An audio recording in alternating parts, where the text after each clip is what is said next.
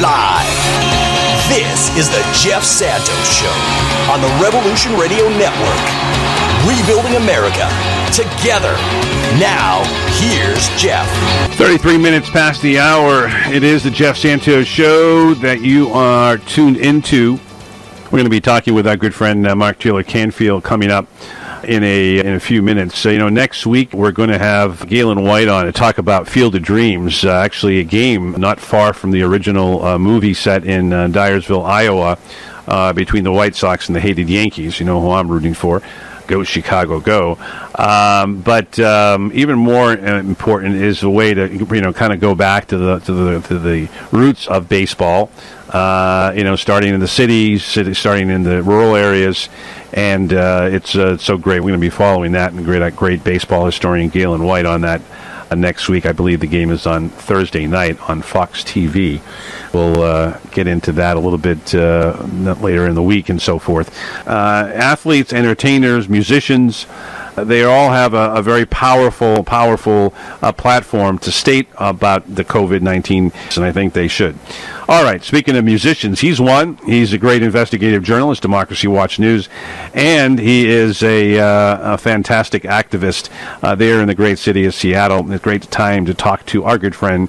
And Mark Taylor-Canfield joins us on the line from the 206. Happy Friday, Mark.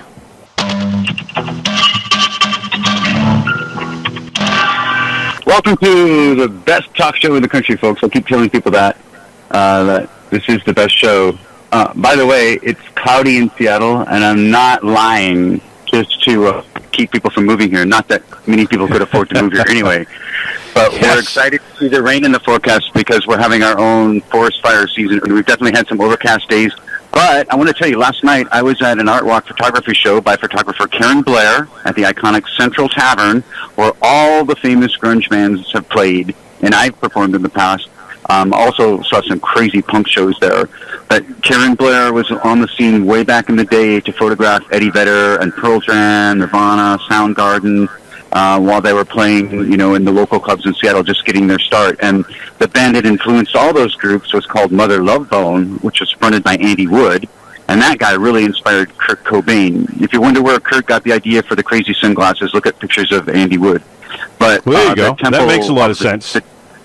The Temple of the Dog album featured a lot of those grunge guys, and they dedicated that album to Andy Wood because he influenced so many of them. And I'm proud to say that I have a signed print of a Mother Love Bone photograph from Karen Blair, and I'm really psyched about that. It's going into my recording studio right next to my framed poster of Jimi Hendrix to inspire me. And speaking of bands, Dave Grohl and the Foo Fighters just renewed their public dispute with Westboro Baptist Church in Kansas, where the band is now touring, and they buzzed the church while performing a Bee Gees song from a flatbed truck on a video that has gone viral now. And by the way, Westboro Baptist Church, isn't that Reverend Phelps, but the Southern Poverty Law Center calls that church one of the biggest hate groups in the country because they're so militantly anti-gay. So Dave and the band are holding the torch for tolerance in this country, and that's a very good thing. I wish more bands that is a great thing. Would be activists that way. We would have a better society. I'm excited to get out on stage, but we're still being very cautious here because, unfortunately, a few local bars had to close temporarily again due to COVID popping up among their staff. So we're not out of the woods yet, but I'm very hopeful that by early next year, it'll be safe to be on Seattle stages again. And part of the issue here is that if you are vaccinated, and I know folks who still tested positive, even though they were vaccinated, even though their symptoms were very slight, they still had to be in quarantine for 14 days. That's and right. I currently have a close friend who was exposed to somebody on Friday, so he is now in quarantine for 14 days. And then quickly, the Americans with non-essential jobs will now be allowed to enter Canada starting in a few days, but you will have to show proof of vaccination, and they're going to test you right there at the border before they let you in. So that's the status of the cross-border travel here. But the ferries and the Greyhounds are still not prepared to cross the border, so we'll see where that goes, Jeff. But that's the report from Seattle. This is Mark Taylor-Canfield live from the With the scoop. MTC, talk to me a little bit about what is the COVID scene in Seattle. Of course, we all know that one of the first cities to be hit hard through the nursing homes there was Seattle. And what you're telling me now is it is come to the, again, young people are the ones that are really in danger here, because a lot of them believe they're invincible. A lot of them believe that it's it's not enough evidence to them to get vaccinated. Seattle's a pretty progressive, pretty open-minded, well-educated population. Whether you're working for Microsoft or Amazon or any other company for that matter, you probably have a 4-year college degree. You probably have, some information systems that you go through to get information. Hopefully they're reading Mark Taylor-Canfield and listening to the Jeff Santos Show. But I really feel that there is an opportunity here to sort of take the lead.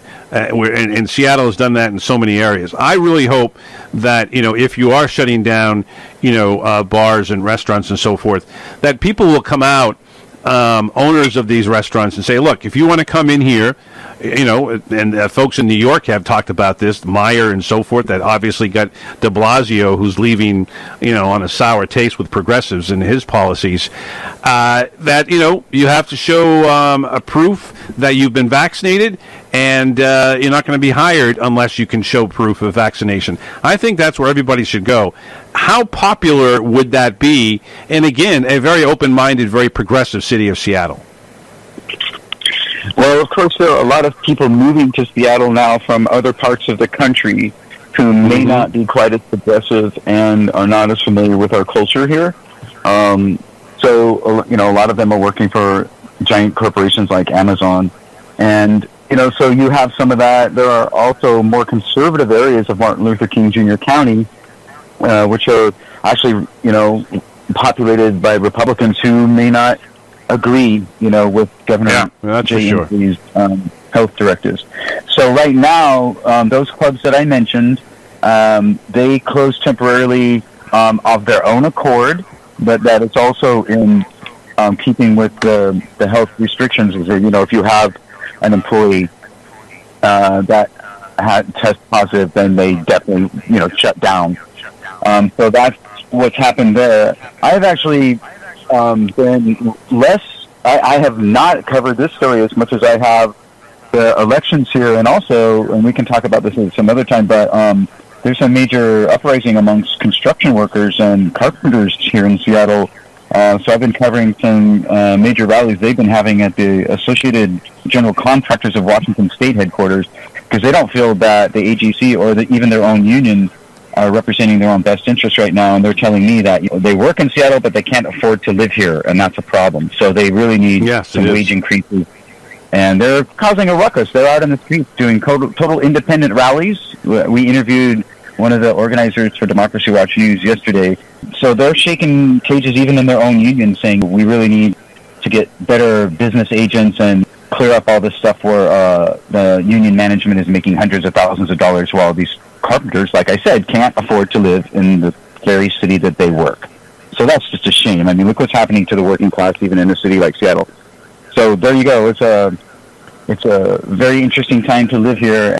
And as a musician, I am not performing out to big crowds right now. And I love the fact that some people are out there doing that. My particular band, we would rather just spend more time in the studio for right now and rehearsals and just getting really good at what we do.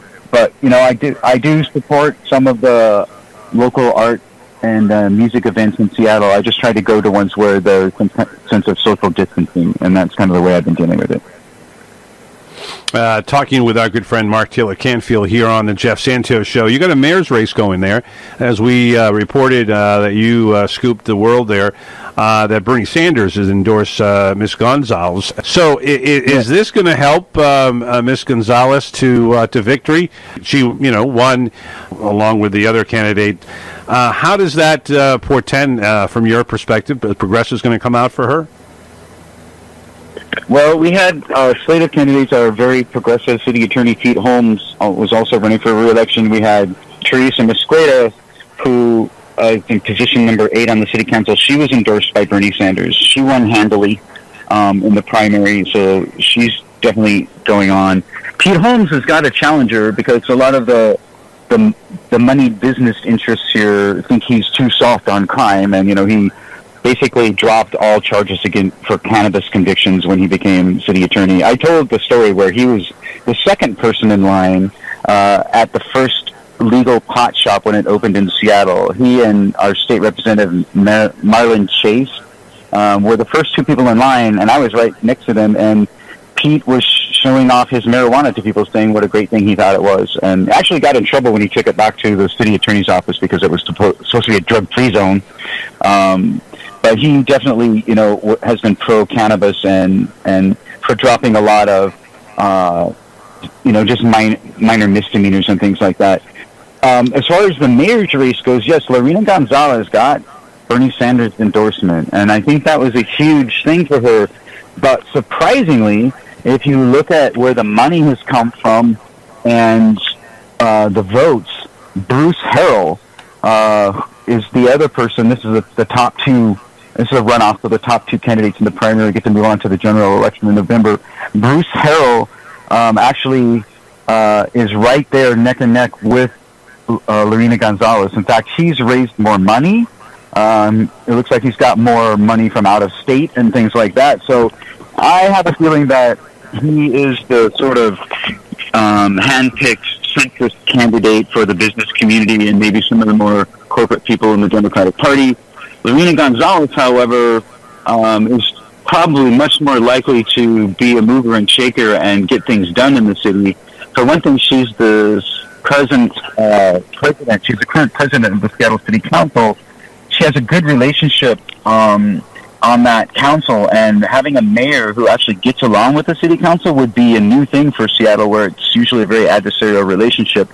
And so there are hopes amongst progressives that, she can win and really consolidate the power on the city council as well, to work with her on trying to end homelessness and reform the police department, which are the two major issues at every event this year. Those have been the issues that have been discussed.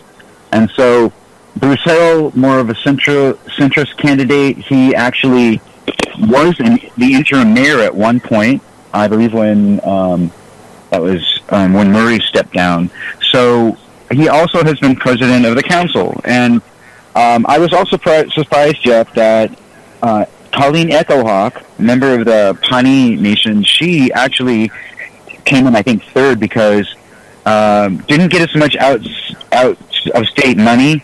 Now, we do have the democracy voucher system here, where each one of us, as a registered voter, is given $100, and there's public financing for the campaign. But they can also go outside of that, which is often, the case in state and federal elections too, where people try to publicly finance and limit the amount of campaign money that's being spent. But then, they go out of state, or they get big awards from their own parties and things like that, and private people invest a lot of money. So he supplied Bruce. There's $3.2 million that has been raised already in this campaign, and Bruce got the majority, more than anybody else at this point. So Colleen Echohawk, she's not going to be there for the general election, and I was really surprised by that because she came out of the starting gate ahead of everyone else, had the most organized campaign, was way ahead of everyone, and ahead of Lorena Gonzales in terms of organizing her campaign, had, I think, 40 community meetings all over the city. But, she's a newcomer. She's never held public office before. And if I read the primary voters' intentions from this latest election, they were looking for someone who has had experience in public office before, both of which Lorena Gonzales, who's a former civil rights attorney, and Bruce Harrel have. Bruce has been on the city council forever. I mean, he's been around forever. Let me ask you, talking with our good friend Mark Taylor-Canfield here on the Jeff Santos Show. I know that you've spoken about this on Twitter and so forth, but there are a lot of sisters, I think, in arms with Nina Turner and her loss. What repercussions does it have in Seattle?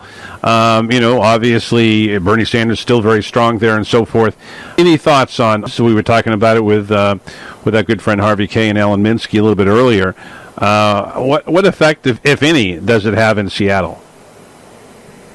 the only effect it would have is that, people, Nina was very popular here, and I'm, just love hearing her on your show. I think she's somebody that people supported here in Seattle, but we are focused on our own local politics and these issues we're having, fighting this kind of corporate takeover that's been happening here. And I think Lorena Gonzales and Bruce Harrel are seen as the most competent candidates running. Now, Echo Hawk, you can bet that she'll be back. I expect to see her to run for office again now that, she got her feet wet in this election. And then Bruce, by the way, I like him personally, but he might represent a more neoliberal kind of policy on some of these issues that, so far as I can tell, have failed to address, homelessness and the reform of the police department the way it should. So he's trying to please both the progressives and the more conservative business interests. And I don't know, he may end up being the kind of candidate that nobody likes, if he gets elected. I don't know. His response to homelessness, as I said in a text to you, is about public safety and window dressing, and he doesn't want the encampments, so he probably would support sweeps. But he's seen as a centrist. He got the Seattle Times endorsement, which is seen as a kind of more centrist or, conservative voice in the community. And I think that, it's a battle once again between the more traditional corporate neoliberal and the progressives in the city, and it's always been that way. It's been going on forever. And I think, really, if Gonzalez is elected, even her, I said, in terms of her comparison to Colleen Echo Hawk as the candidate for mayor, I said, Lorena has been there, and I've testified before her and talked to her, and, she's seen me many times at council meetings, and so we have this working relationship, but I haven't seen a huge change in Seattle since she became president of the council. I haven't seen the homelessness, the increase in homelessness slow down. I haven't seen the reforms of the police department that a lot of the Black Lives Matter activists have been calling for. I'm glad that she got Bernie's endorsement, Lorena Gonzales, but I wrote about this at Daily Kos. I think the best sign is for Seattle politics is probably the fact that Nikita Oliver in District Number 8 handily defeated her opponents, and one of them was backed by more conservative business interests. She is very left of center, I would say. Nikita Oliver is a poet and an educator and very outspoken, very huge supporter of the Black Lives Matter movement, has a lot of respect amongst the Black Lives Matter activists that I talk to. So I'm looking for her to be the next sort of Shama Sawan on the city council. And between those two women, both women of color, I think, there will be some moving and shaking going on, and I'm hoping that might lead towards some kind of effort to get some real rent control in Seattle. Part of the reason that the carpenters and construction workers can't afford to live here is the high cost of real estate. So no rent control in a city where people are getting their rents increased all the time. A friend of mine just called the other day and said, yeah, my rent's going up $600 in 1 month. That's totally typical in Seattle. Sometimes they double. And there needs to be some kind of restrictions on that. If we can't get a full-on rent control due to statewide restrictions on that because of state legislation, then at least the city can do things like force landlords to give people 6 months' notice or something so that it doesn't happen overnight. Because, how many people can suddenly increase their income by 25% or something in one day? That's just not going to happen for a lot of folks. And now that the eviction moratorium has been lifted, and the student debt moratorium, and locally here, the eviction moratorium will be lifted next month, you're facing, you're going to have these landlords that are just going to want to jack up their rents so high, and with no kind of, with complete unbridled capitalism, right? Like no regulation whatsoever. And that just is not going to wash. You can't sustain a culture like that. What is Seattle just going to become a city for doctors, lawyers, and exactly. It's going to be the 1% and everybody else, and everybody else is going to have to live outside the city. Just a couple of minutes left here with our good friend Mark Taylor-Canfield. Cori Bush did something very heroic over the last week, camping out on the Capitol steps on the eviction issue, which of course resonated nationwide.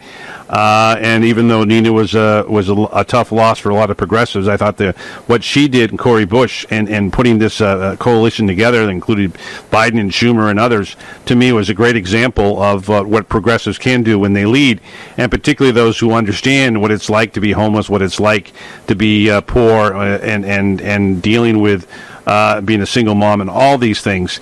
I think that she has a tremendous future, and I think that she would be a great candidate for Senate and so forth, and who knows, one day maybe even for president. I was thoroughly impressed. I'm not sure how much news it got out there, but to me that's a perfect example, and hopefully we can move in that direction.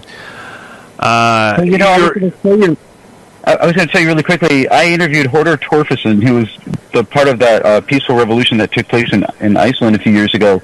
And it started with him refusing to leave the parliament building. He just sat outside and had his sign and said, we need change and we need to reform the banking system and all that. And he refused to go. And he said that there were some days when he was the only person there, but within a year or so, you had hundreds and then thousands of people there. And it did change their government. So sometimes it just takes one small step by one individual or one very courageous, public political representative. I'd like to see more of that. I know we have some here in the Northwest, and, I think that'll continue, but we need to see that on a national level as well. There's just way too much instruction going on in the U.S. Congress. We need to get something done for the people. Amen to that. Hey, before we go, Kraken tickets are going on sale. They're going like firecrackers, huh? Oh yeah, I haven't checked recently, but I had some friends who said, I will be the first person buying them, and so even preseason tickets, they're so excited about it. And some of those folks are from other parts of the country where they're used to hockey and they've moved here, and we're kind of disappointed that all we had was the minor league team. Nothing against their because they had $10 tickets, which was amazing. It's like two for $20 or something like that. So yeah, I think they're going to be popular. It's the new kid in town. Everybody's excited about it, and we had some major sports figures who are really well respected in the city, helping introduce them. I saw Lenny Wilkins and Russ Wilson and others as well. And of course, Wilson comes from Wisconsin, the big hockey town too. So there you go. Hey, Mark, thank you, my friend. Have yourself a great weekend. We will talk to you next Friday. Enjoy it, my man. All the best. Check out my stuff at YouTube and Instagram and Facebook. Take it easy, everybody. Have a good weekend. Thank you, Mark. You do the same. I want to thank Ron Carter for producing this broadcast. Thank you, folks, for listening in today. Keep on fighting peacefully. Have yourself a wonderful weekend. Right now, my name is Jeff Santos, and it is my time to say I gotta go. A happy weekend, and I tell you to be safe wherever you are. My name is Jeff Santos, and it is my time to say I